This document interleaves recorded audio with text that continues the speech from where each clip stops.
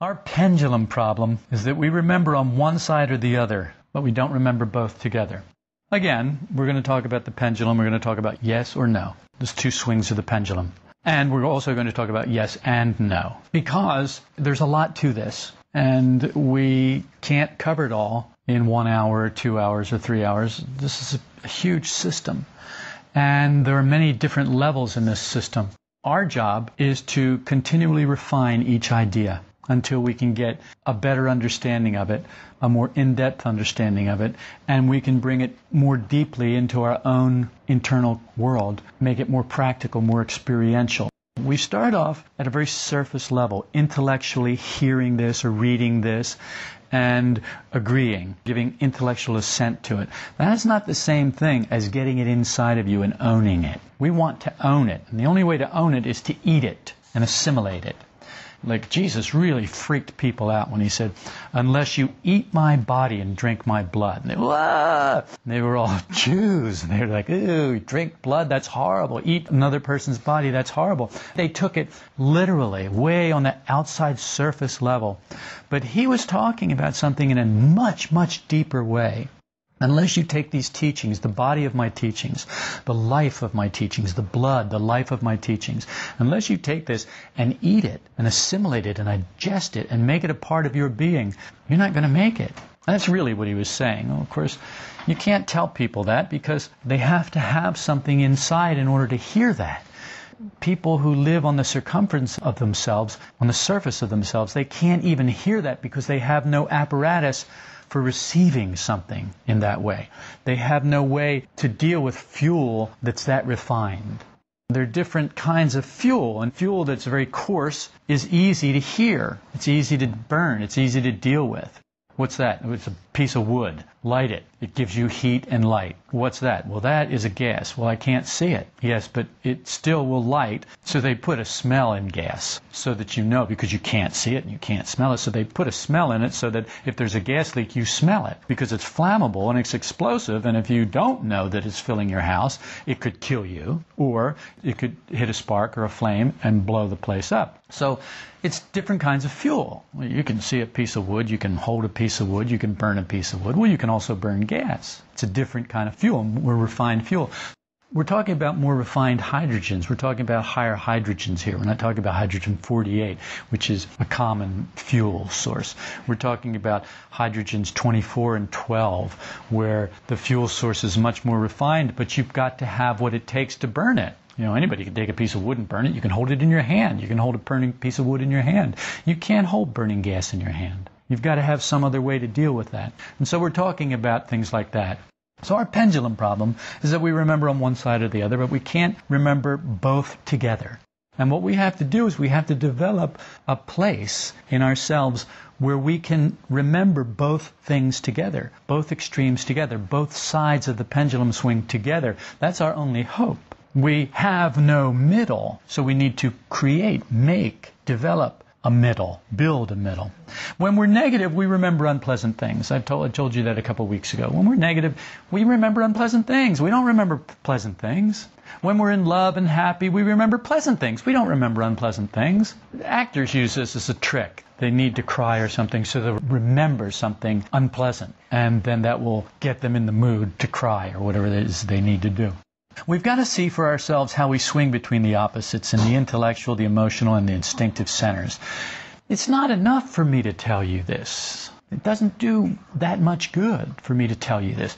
You've got to be able to see this yourself. You've got to be able to take this inside of you. You've got to be able to take this, the body of this teaching, the blood of this teaching, the flesh of this teaching, the life of this teaching. You've got to be able to eat it and drink it and assimilate it and digest it and make it part of, so that it goes into your cells, so that it goes into your bone marrow, so that it goes into your body, so that it goes into your consciousness, so that it goes into you deeply and becomes a part of you. It becomes a part of the fiber of your being.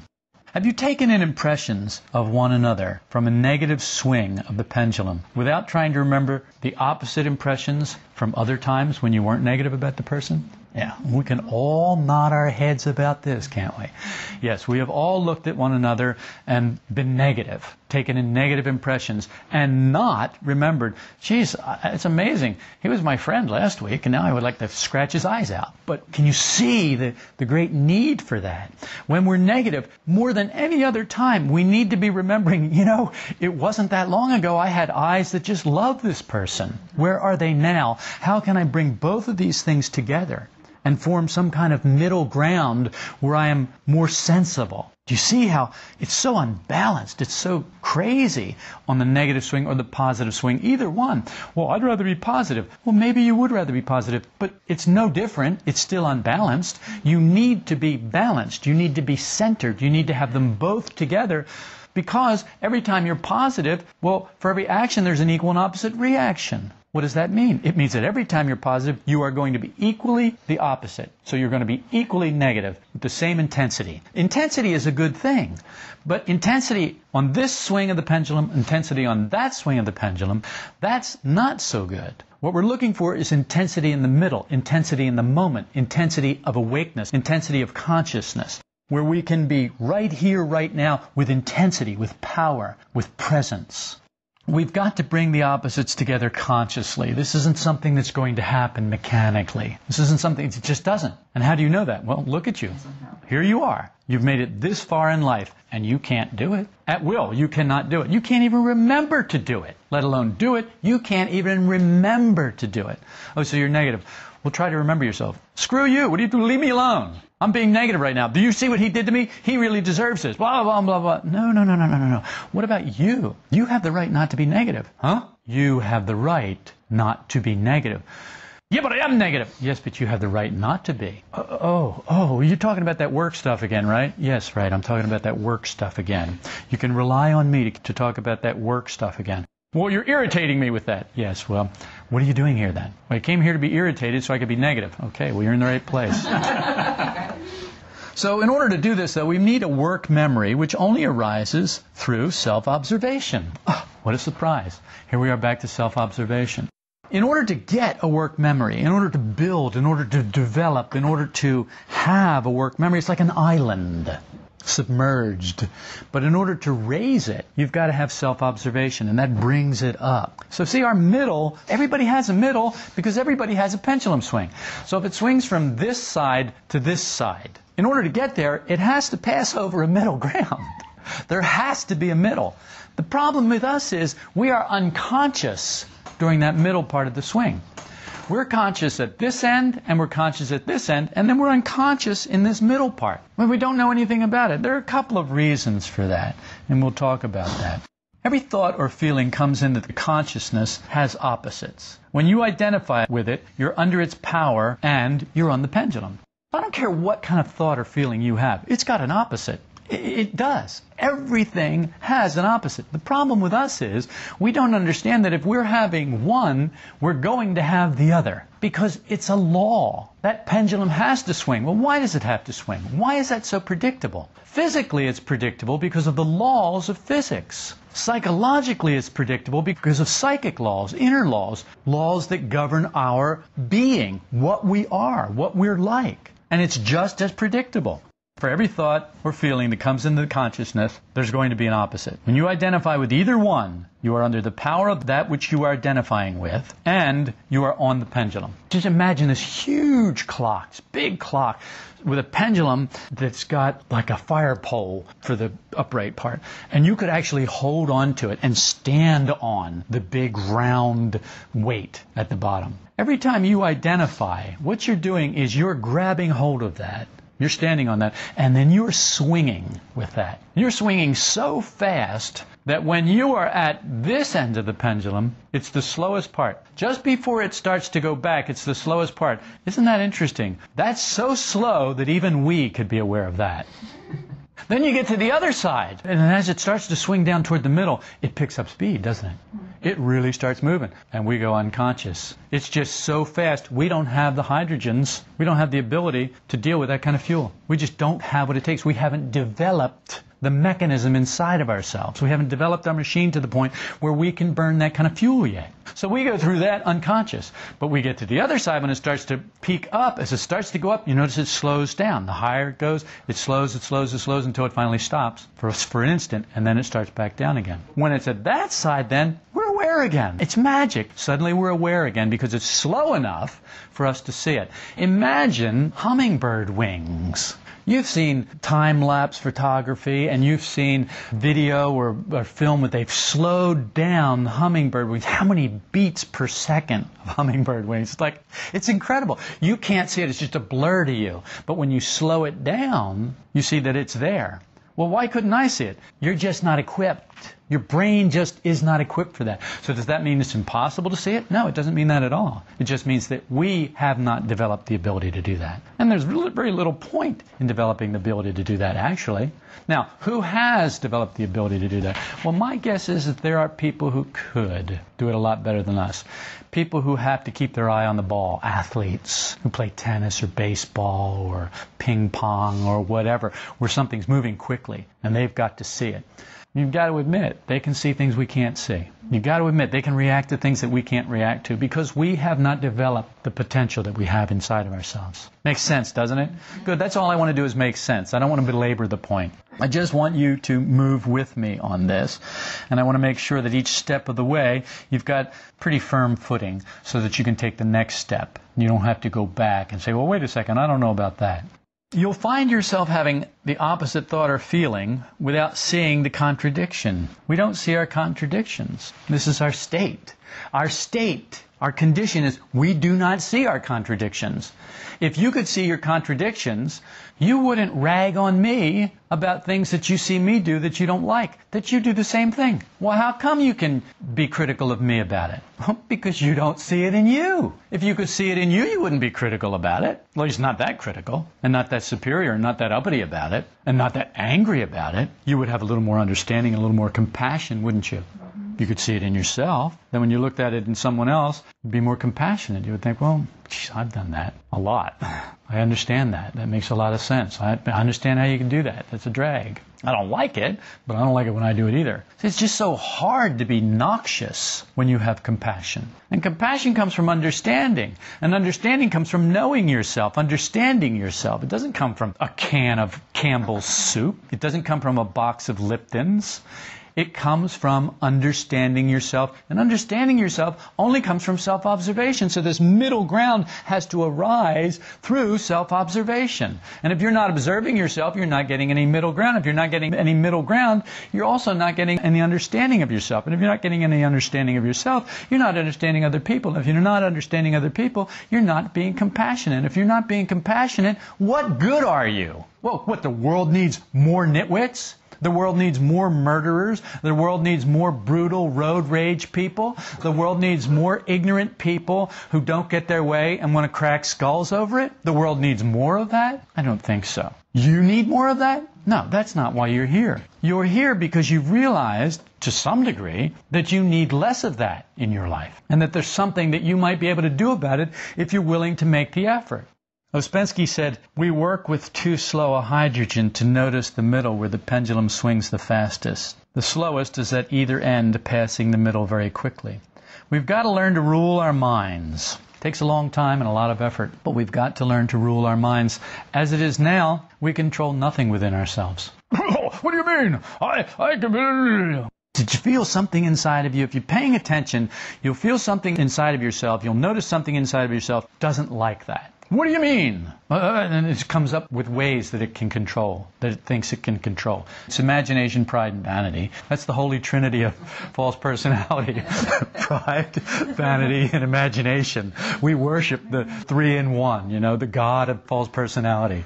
I know that's probably not in any of the books, and I know that Gurdjieff himself didn't say that, but you know what? This system, if you follow it, you will get an understanding. And if you get an understanding, then you'll be able to bring out new things from that. But you will still know where its basis is, what it comes from. You can still verify that. Pride, vanity, and imagination. Those three things are the holy trinity of the false personality. It's the religion of the false personality.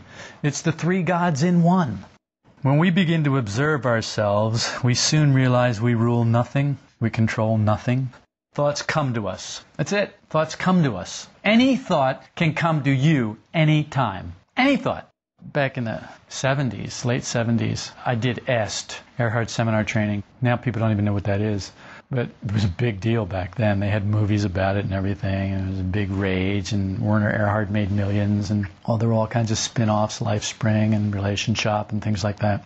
One of the things that the trainers had to do is if they were in a relationship with somebody and they had some thought, so they'd do this big training, and you had 450 people, 350 people, 500 people in a room. This guy trainer would see this girl and he'd go, hubba hubba, and she's really hot, and he'd have all kinds of thoughts about her.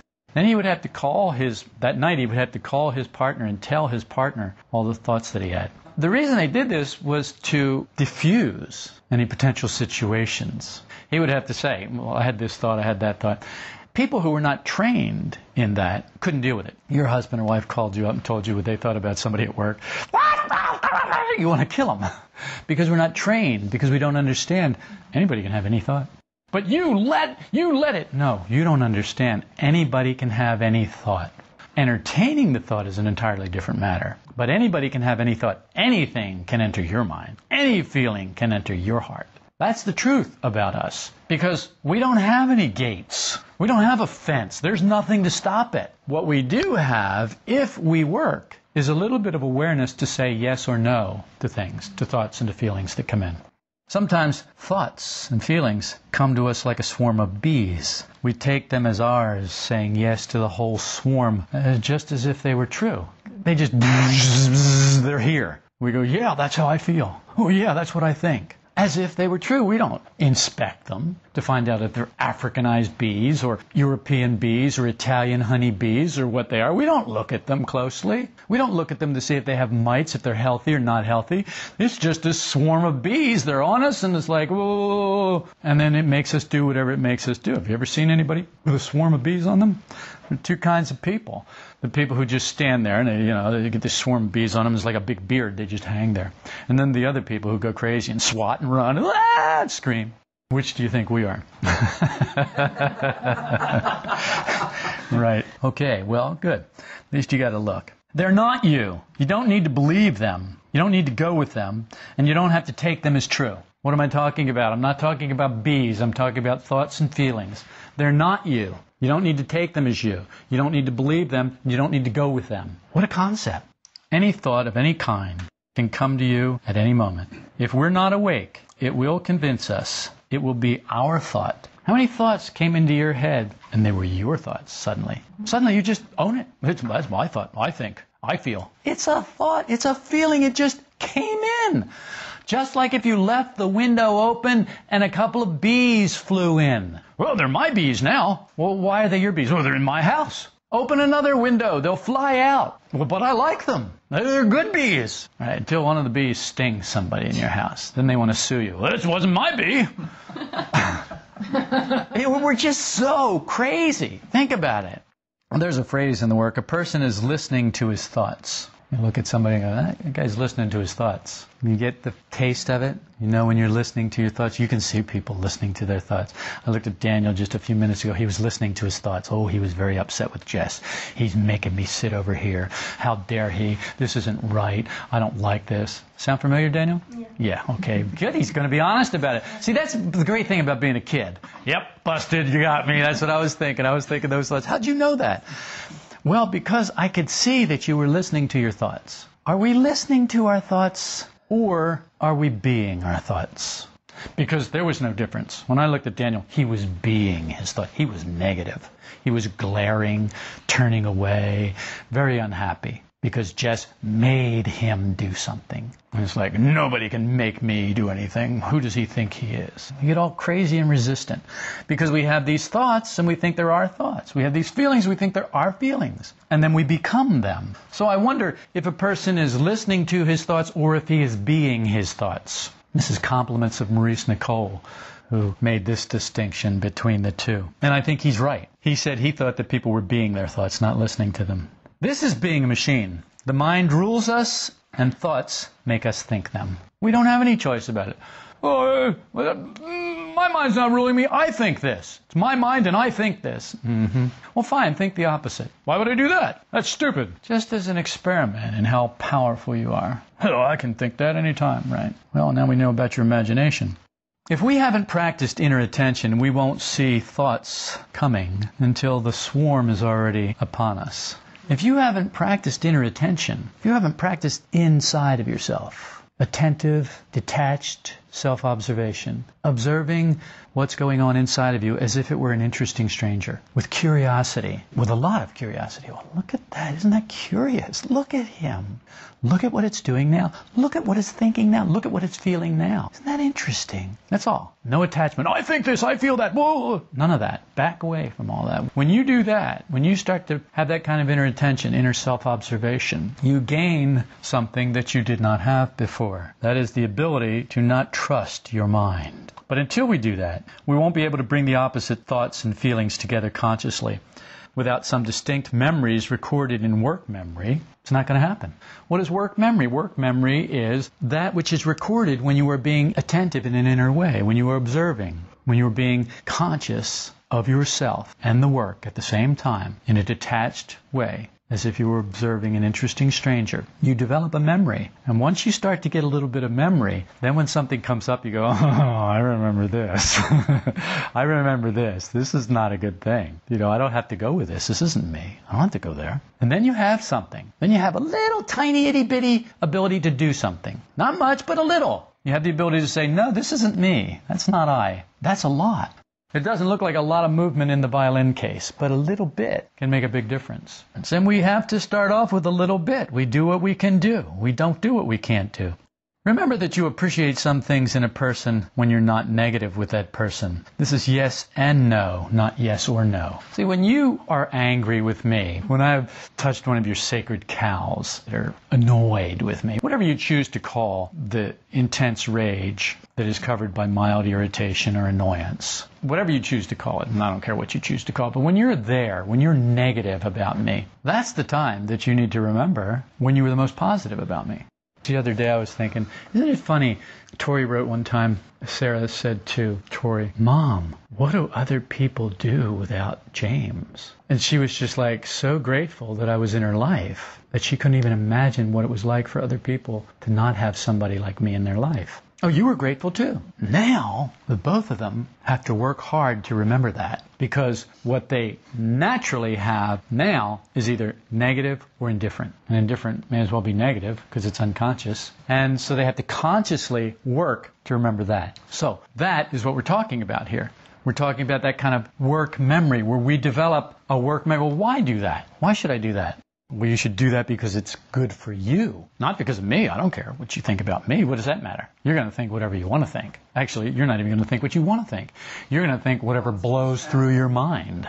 And that's going to change. So why should I be bothered with that? Well, I shouldn't and I'm not. But you should, because you need to develop work memory and because you need to learn to appreciate the things that you appreciated about a person when you were not negative, when you are negative, so that you can start to bring yes and no together and form a third thing. That is what this is about. To do this gradually limits the pendulum swing between liking and disliking.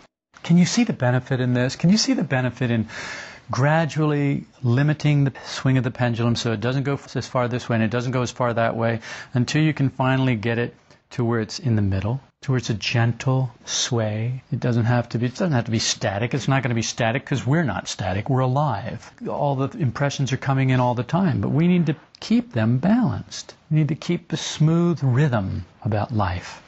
We need to walk through life like an islander in the Caribbean, with just a little sway, but relaxed, comfortable, barefoot, so that we're rooted to the earth, but with our head in the clouds, so that we can smell the good fresh air, so we can see the sun, so we can feel that breeze. And we need to move through life that way, consciously aware of the beauty all around us and the beauty within us.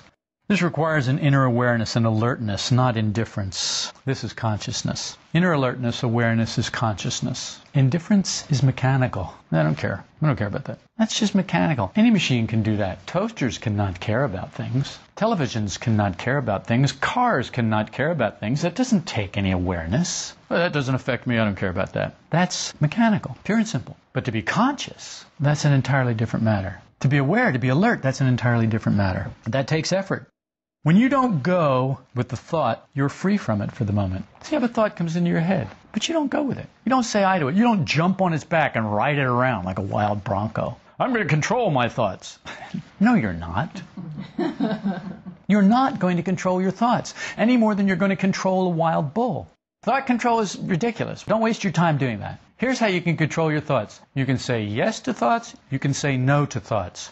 But you're not going to jump on them, put a bit and bridle in their mouth, and then lead them where you want them to go. That's not going to happen. Not at our stage, anyway. Perhaps later, but we're not talking about later.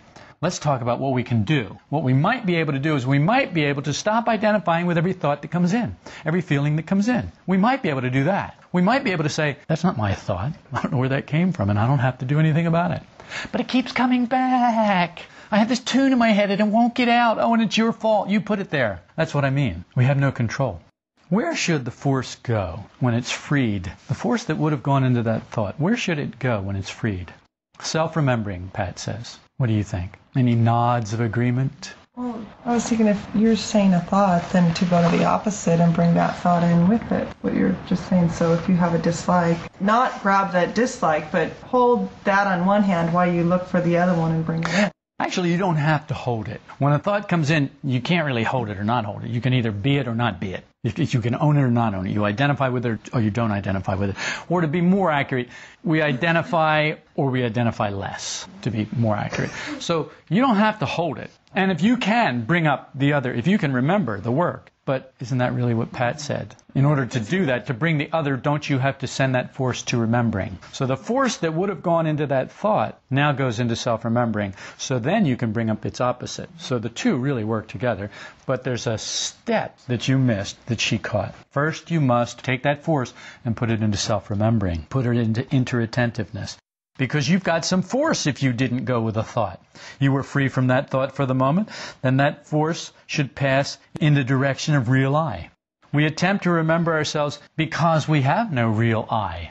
If we had a real I, we wouldn't have to remember ourselves. We would be real I. But as we are now, all we are is false personality. All we are is this acquired stuff. So we try to remember ourselves. Well, what does that mean? I try to remember what I haven't acquired. Well, what's that? Well, I don't know yet. But if I can stop putting all my force into what I've acquired, perhaps I'll discover it. Perhaps the work will draw me to it. Because the work comes from the conscious circle of humanity or people who have realized real I. So they know what real I is. So they give us this system and they say, look, this system will lead you to us. Where are we? Well, we are awake. The system will lead you out of your prison of dreams into a waking state, into a more conscious state. You can be more conscious, you can be less conscious, you can be more awake, you can be less awake. This work will lead you to becoming more awake, to becoming more conscious, to becoming more real.